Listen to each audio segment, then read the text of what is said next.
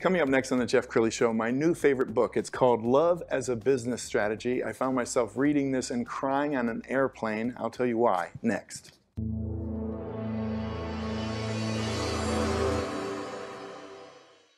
Many are predicting that the worst is yet to come, which is unfortunate, said one person here.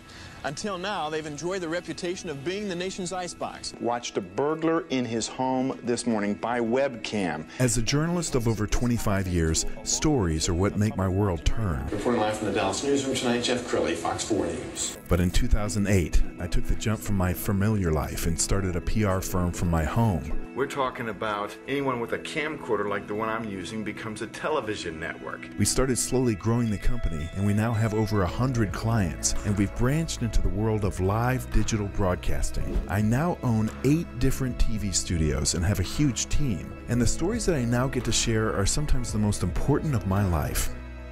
Life has a funny way of coming around full circle. This is the Jeff Crilley Show.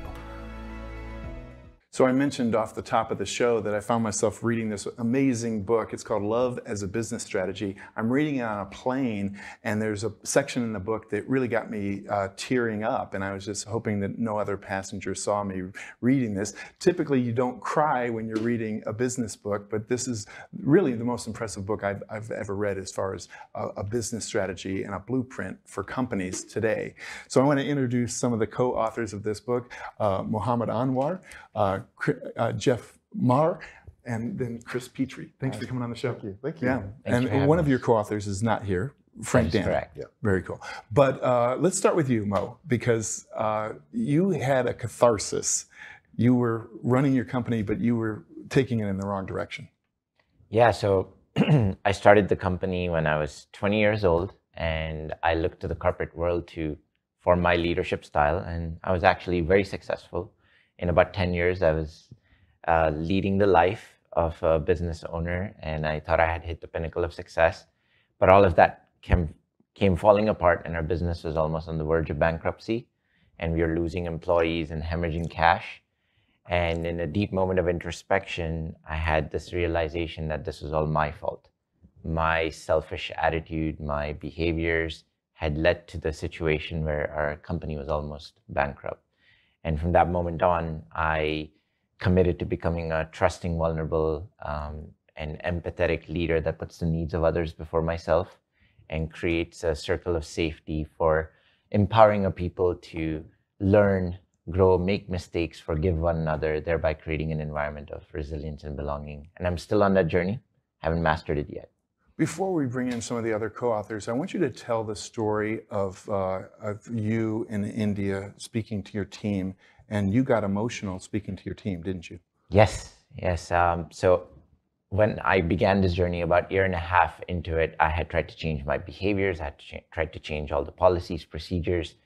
And so at a town hall in my Bangalore, India office with 100 employees or so, I tried to take a poll and ask them a question if trust had improved between them and I. And to my surprise, only 2 people out of 100 plus people raised their hand.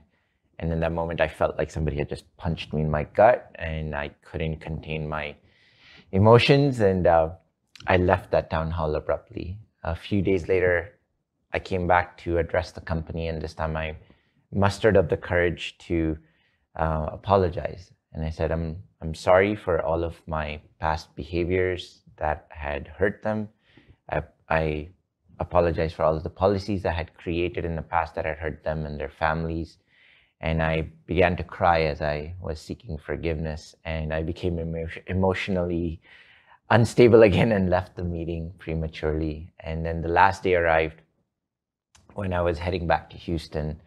And they put together a farewell gathering and gifted me a book that said, "We love you and we trust you, Mo." And they filled up the book with messages of love and support. And I began to cry again.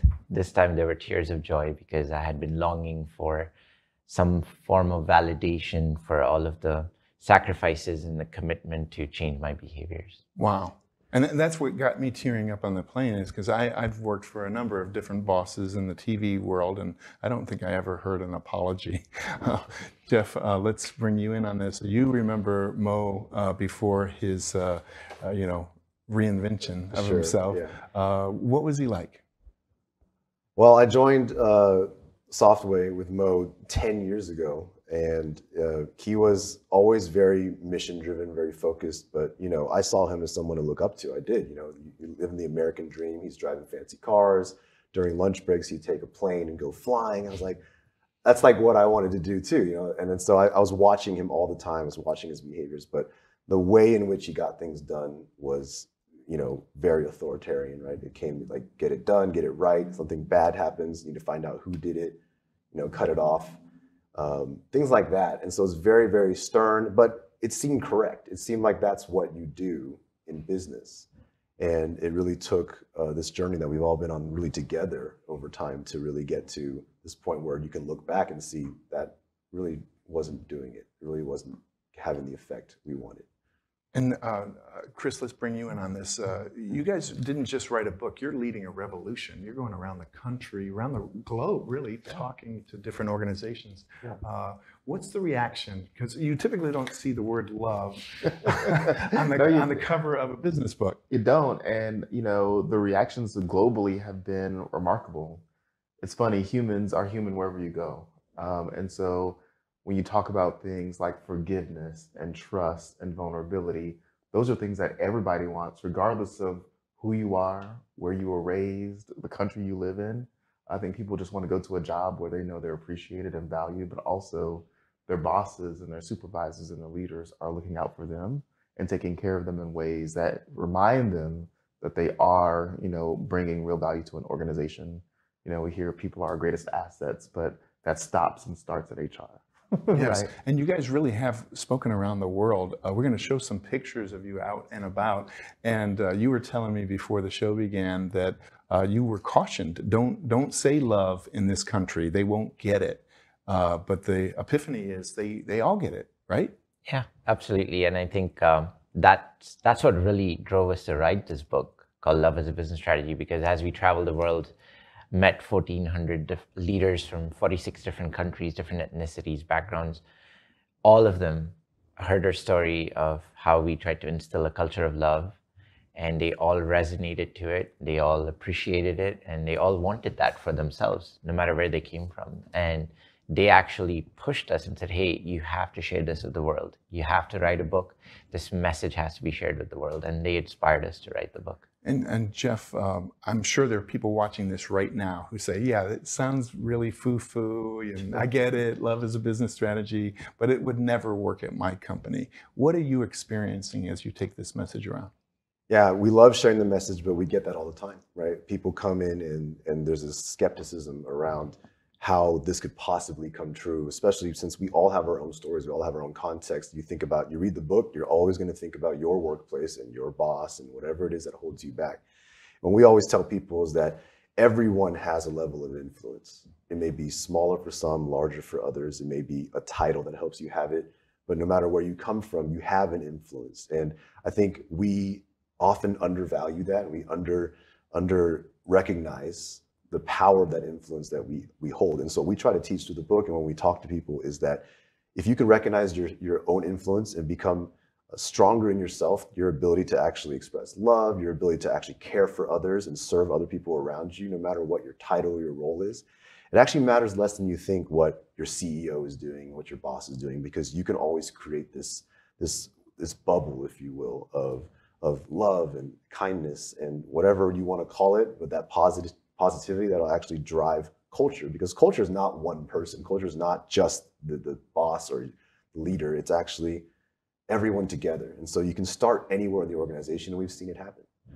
And so the person watching this who says, okay, I get it, do they have permission to go to their boss and say, read this? I mean, how would you suggest, if somebody is working for a tyrant, how would you suggest that they go to the... Find me on LinkedIn. I'll send you a copy. You can drop it right on your boss's desk. No problem. I'll sign it for you. I'll write a little note for you. No problem. But yeah, absolutely. I think the book, the moments we've cherished after writing this book have been the stories of people who are like, I've been too scared to talk to my boss, but this book has made it real easy to just leave it on their desk with a Post-it note saying, "Hey, check this out." We're like, it's a great in for you. But absolutely, because people, it's a tough conversation. We're not going to act like it's easy, right? It's not like you can just knock on their door and say, "Hey, let's add love everywhere." Sure. And so we encourage two things: is to have that conversation, but also think about yourself. I think even if you're looking at your boss and all the things that they're doing right or wrong, there's a lot that we can do. We have a lot of power within ourselves to be influential in the ways that we are on our own team. Just even if it's one person who sits next to us, it makes a big difference. Sure. Chris, you're passionate about onboarding new employees and recruitment. Yes. What role does this book and your philosophy have in your life? Yeah, I think this is an important and critical sort of aspect of the employee experience. And to me, if you want a great culture, it starts with who you're bringing in. And we've learned that by really looking for originals and culture adds instead of culture fits, you can actually find people who, with their life experiences and maybe not, the Ivy League education, but they have some really great life experiences and they have these capabilities that are above and beyond even what the role might require.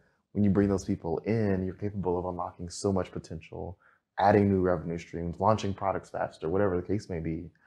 But it starts with hunting and finding people who align with the beliefs, with the values, with the ideals that you want to have and the behaviors you ultimately want to see. And you start interviewing for that before they join, not after. Sure.